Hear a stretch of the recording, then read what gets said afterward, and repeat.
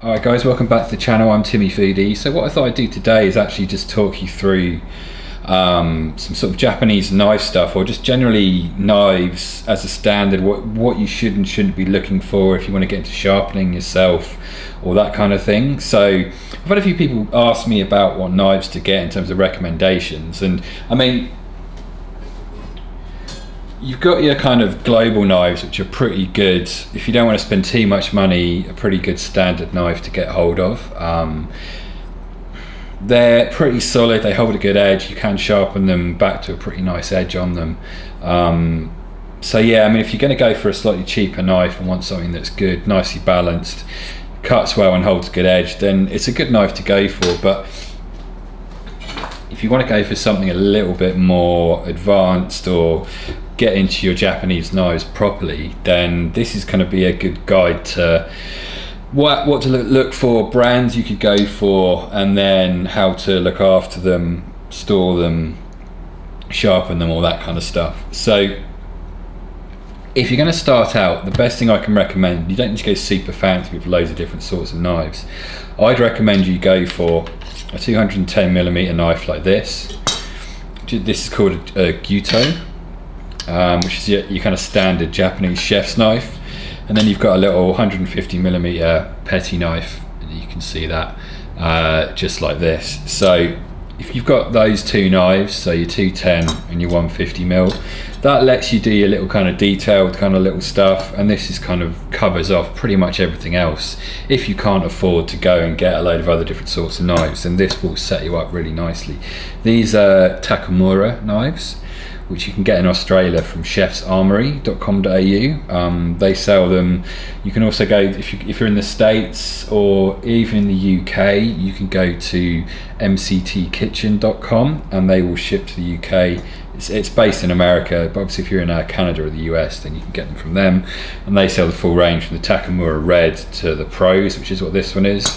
And these are the slightly more fancy, I'm probably going to butcher it, but it's like Sumunuganashi knives. There's also the Takamura Octagon knives, which are really nice as well, which I happen to have one here. This is a little Santoku knife. Now for me, this is a really good triple range to get. You get your Santoku, which is this kind of shorter 160mm blade, as you can see there. This is probably my favourite knife to use all the time. It's quite thick as well in terms of the depth of it. It's a really great knife, and they hold such a beautiful edge. But if you can only go two, I'd go the Gyuto and the 150mm petty knife. If you want to go a bit further, you can go for the Santoku, which is this one, which are great knives. So that's a really good range to go for there in terms of Takamura. They're quite difficult to sharpen, I find. It took me a while to get the hang of it.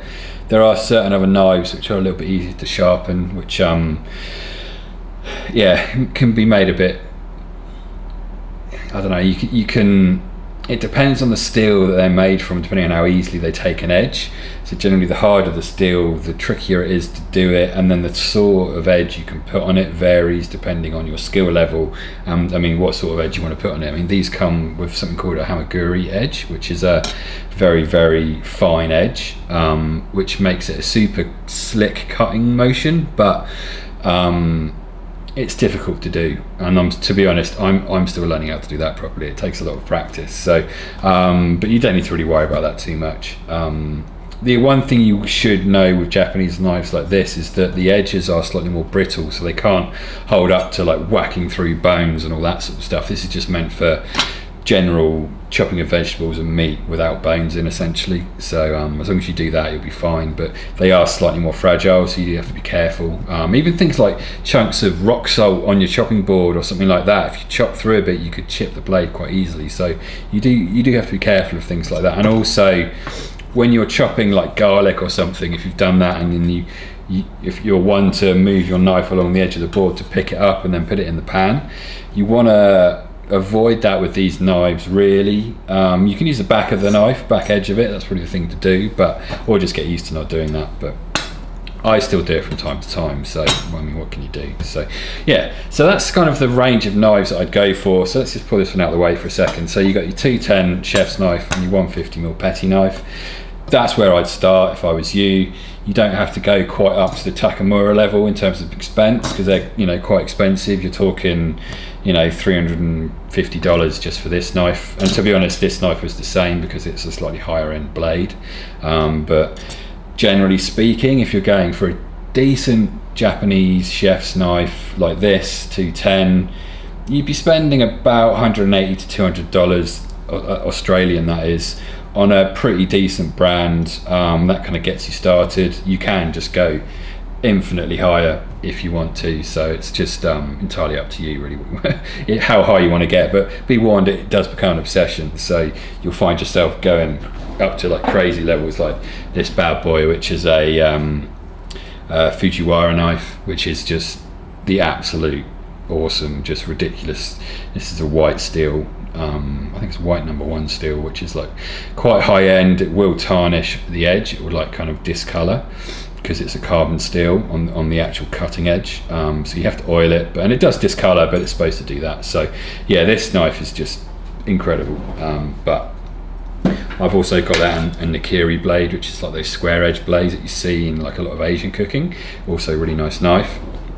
But like I said, you don't need to go to that extent. I mean, you can go fully up to the Chinese cleaver, but this is for detailed, really fine stuff. This isn't for going through bones. You can get like a chopper, which is a much thicker steel, which doesn't, so that the edge doesn't chip, but this will chip because it's quite fine. But that's just a standard like Hong Kong knife, so it's not the best steel, but it holds a sharp edge. So yeah, anyway, I could waffle about knives indefinitely. So yeah, if you're looking for a Japanese knife, definitely the 210 and the 150.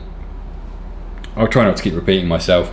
Now, when you first get it, it will hold its edge for quite a long time because the steel does, because it's harder, it does hold its edge for longer. But the thing to do to maintain it over the first month or so, or 6 weeks, 2 months, you can get yourself one of these, which is, well, I made this, but essentially it's a leather strop.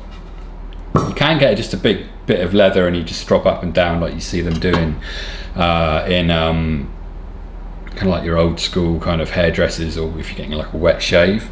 But what I did with this is just a bit of 2x4. I got some leather just from a hardware store, and then I just glued it with some PVA glue to this on both sides and just weighted it down, let it dry overnight, and that's it. What I do with this has got like a compound on it, which you don't necessarily need to have, but most Japanese knife stores will sell the compound, and you just rub it up and down. I do have some somewhere in a drawer, I don't know where it is, but yeah, you just rub it up and down and coat it on it, and then you essentially just run the knife up and down it like this, always away from the edge.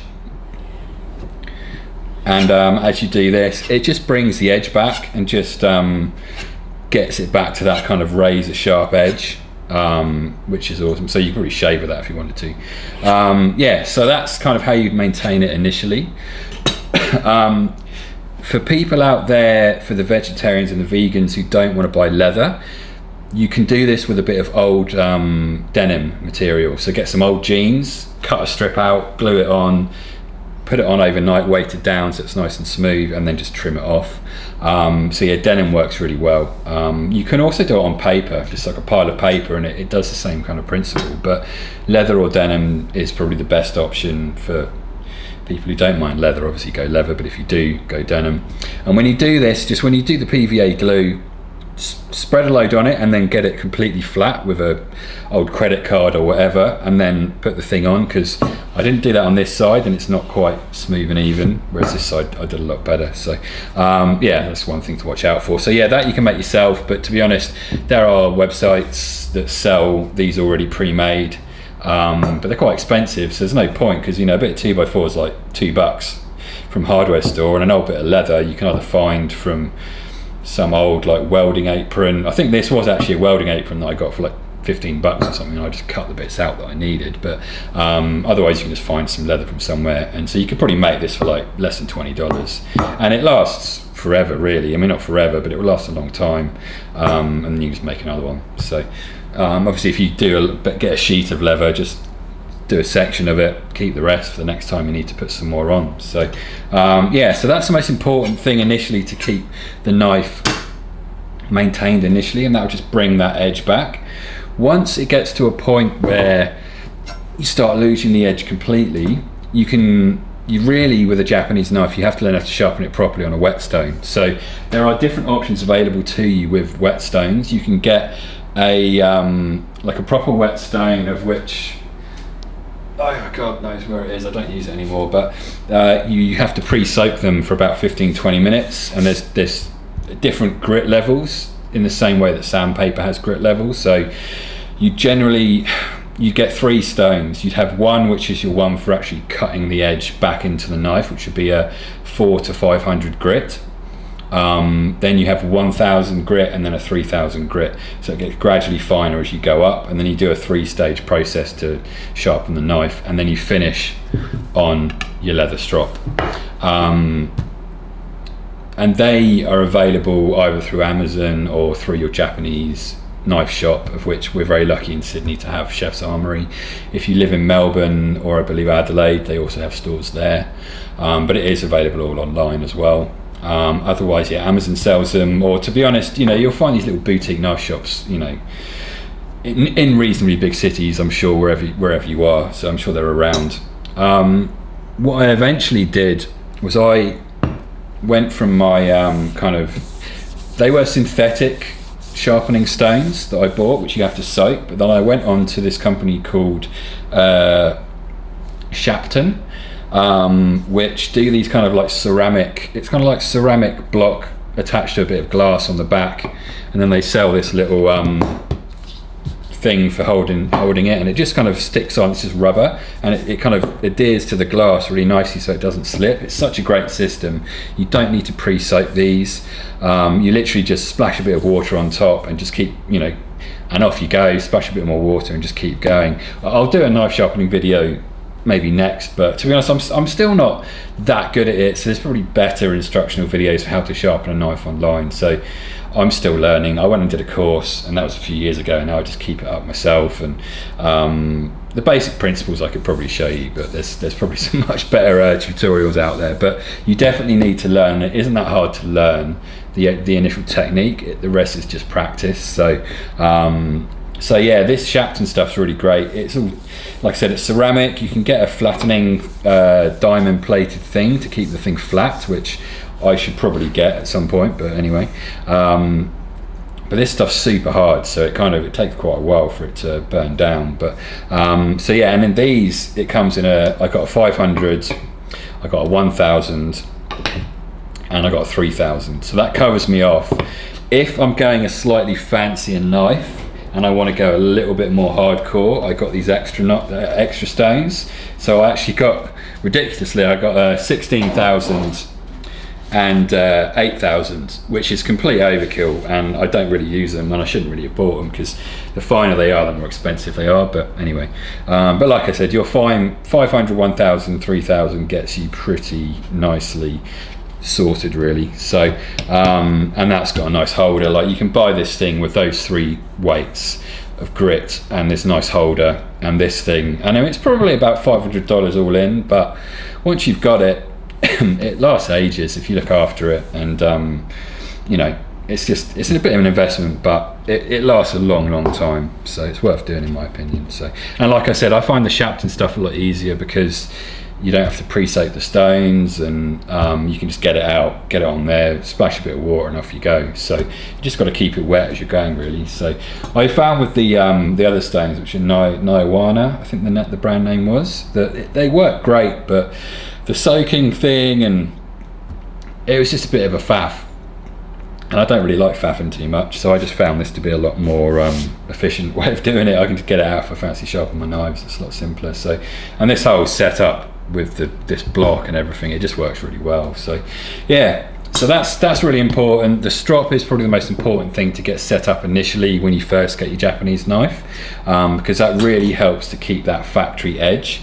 And if it's a really high-end knife like this, it's like hand sharpened from the Takemura factory, essentially, which is all just this handmade beautiful place in Japan. So it maintains that edge for a bit longer before you need to bother going into the sharpening itself, because I guarantee you won't get the same edge on it when you first start sharpening these knives, when you first buy it. Once you get good enough, you will be able to achieve that kind of edge, but initially you won't be able to. So the longer you can kind of keep that maintained with your leather strop, the better really. So like I said, because the steel is so hard, it does keep its edge for quite a long time, which is another benefit for Japanese knives. Like I've got this old school Sabatier, which is a carbon steel Sabatier knife. This is like really old knife now,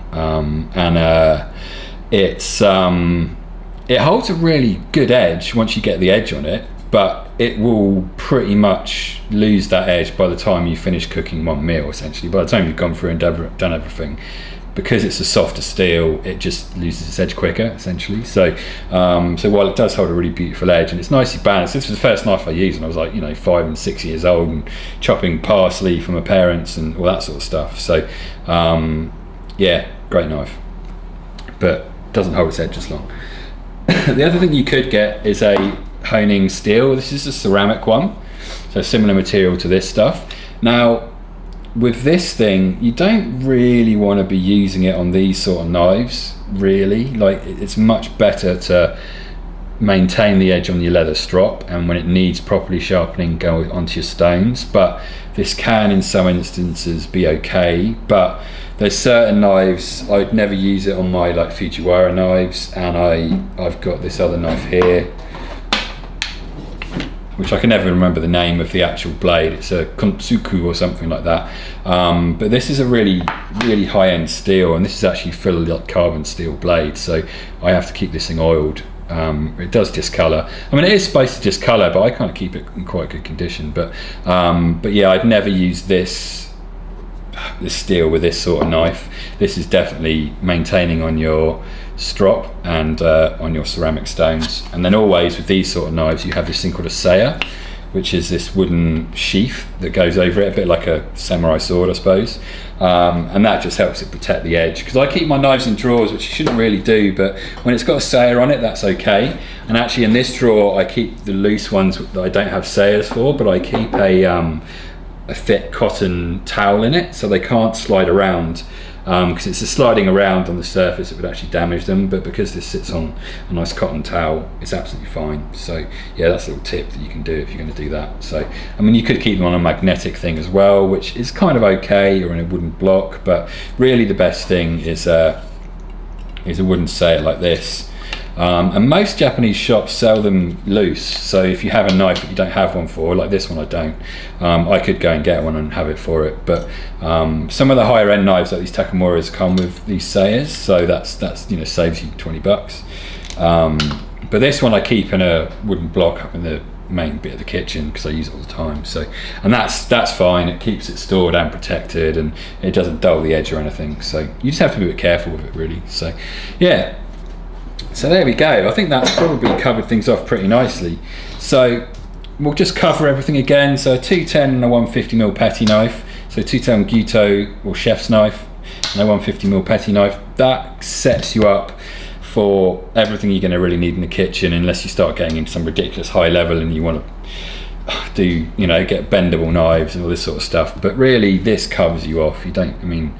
You can learn to use these knives for pretty much anything you want, really. So if you want to go a little bit more, go to a Santoku like this guy, which is awesome. And it's really nice because it's shorter, so it's actually, if you're not as confident or you don't like as long a knife, this is a really good go between from a petty and a chef's knife, because it's got enough blade length to do pretty much everything. So if you can only get one knife, get your Santoku. That's what I do. And this Takamura Santoku is just beautiful, so good. So yeah, so there's your knives. Brands, they do seem quite expensive, and like I said, you can go anywhere from about $200 for a chef's knife like this up to like $2,000 or something. So pick your poison and go for something that doesn't seem too unreasonable to yourself. But I'd say a sweet spot would be about $250 for a decent brand that's made well. Kaden are a good knife that you're not going to go wrong with. Takamura are brilliant if you want to go a bit higher up. Fujiwara, but they're dangerously sharp, so they won't actually sell them to you if you don't know what you're doing, because they're so sharp. They actually took them off their website at Chef's Armory because they're just too dangerous. So I don't know what it is. They're just the edge on them is just scary. So yeah. Anyway, the other main thing, really important: get your own strop set up. Just a bit 2x4 from a hardware store. Some leather, like a leather apron or whatever, or some old jeans, so denim. Cut it near to size, glue it on, trim it out nice and neat. There you go. That's set for ages, and that'll just help maintain that edge, keep it razor sharp initially. When it starts to lose its edge fully, that's when you need to get into like the whetstones.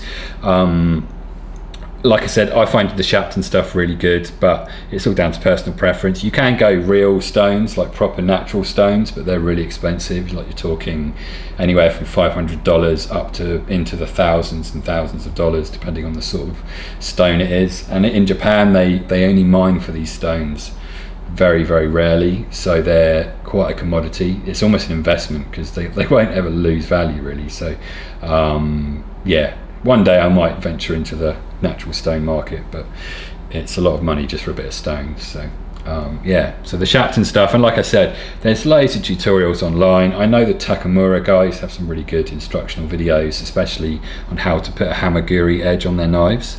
That's kind of quite advanced. I do know for a fact that the guys at Chef's Armory have a tutorial video for sharpening knives as well, which is really good, and that's where I learned and went on my course with them. I did this day course where they teach you in small groups, which I highly recommend. It gives you the basics, and like I said, the rest is just practice, really. So yeah, that's kind of it, really. I think I've waffled enough, to be honest with you. I've been talking for far too long about this, but yeah, I just wanted to kind of go on and give a rough guide to people if you're looking at maybe getting started into it, and just some things to look out for, and some things that's definitely worth having, and you know how to store them with the Sayers leather strop, which is, I think, the most important thing. And then obviously whetstones, and the brand of that, it doesn't matter too much initially, but whatever you can afford. Like you can get cheaper ones which will be fine, but like I said, I recommend Shapton because they last for a long time and there's no faffing with soaking or anything like that. So yes, there we go. So thank you for tuning in. I've been Timmy Foodie, and like, comment and subscribe, and we'll be back with another video soon. I need to start ramping up the videos. I've been so busy with work, it's hard to stay motivated to actually film and edit when you're working 9 hours a day on the computer doing other shit. So I probably shouldn't have sworn then, but anyway, never mind. Yeah, cheers guys, we'll be back with another video soon. Cheers.